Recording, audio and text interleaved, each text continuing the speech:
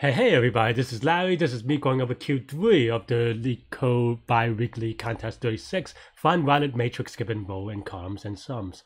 So this one, to be honest, there's something about the way that my thought process is.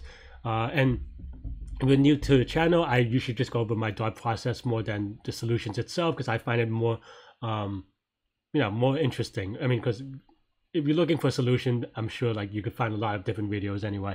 But anyway, hit the like button, hit the subscribe button, join me on Discord, and ask me questions. But for this one, yeah, my thought process was a little bit meta in that I was thinking, okay, so this one is either a couple of things.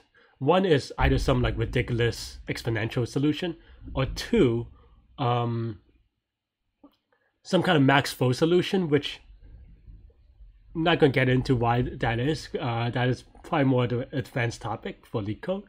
So I didn't really consider it that seriously. And then the third one is greedy. I look at the constraints, and I would say that looking at the constraints, if the constraints were higher, if the constraints were lower, I would think maybe it's one of the exponential solutions. Maybe there's dynamic programming. Maybe it's backtracking, some variation on those things. But because n is equal to 500, I thought, okay, it should be. Then like we should be able to have a greedy solution, or maybe some sort of sorting that's based on greedy. So in that case, it'll be like n log n or something like that. But because then it becomes greedy after that, or maybe just greedy itself. So for this one, to be honest, and I do urge people to do this from time to time. Sometimes people are really fast, and people did get it in like 3 minutes or whatever it is. So people are very good about it. So it's all about the visualization for me. And honestly, I wrote out a couple. You can't really see it, but that's fine. It's just on a piece of paper. Me writing out the first couple of example cases, and just kind of convince myself that it is good enough. Because in greedy, it is a sort of an intuition that every step of your way forces you toward a better answer. And sometimes your intuition is gonna be wrong. And to be honest, I don't know. But for me, I just try to see if I could figure out, like, as I iterate, as I create that visualization, whether I can think about for a greedy solution. The hardest part is proving the greedy solution is right. And for me, it's about kind of like playing around with it, visualizing it, and try to get the flow in it. And then as I do things step by step, I wonder, okay, is there a way for this to be wrong every step of the way? So that's how I did it in my visualization on paper. Definitely urge y'all to do that. But basically, it becomes greedy because at least one matrix always exists. Otherwise, maybe it's a little bit trickier. Because then you have to that would be harder to prove greedy is correct if there I don't know. Right? Maybe, I don't know. I'm just not good at this greedy stuff either. So if you're watching this, but basically I start off the matrix as all zeros. Why not? It's just a good default value. And then for each column sum, I literally go down the list. Okay, can I add it on this x? No. Go to the well, I mean, I don't say no, but I go, okay, what's the max that I could put? What's the max number that I could put on this row, given that the current row sum? Okay.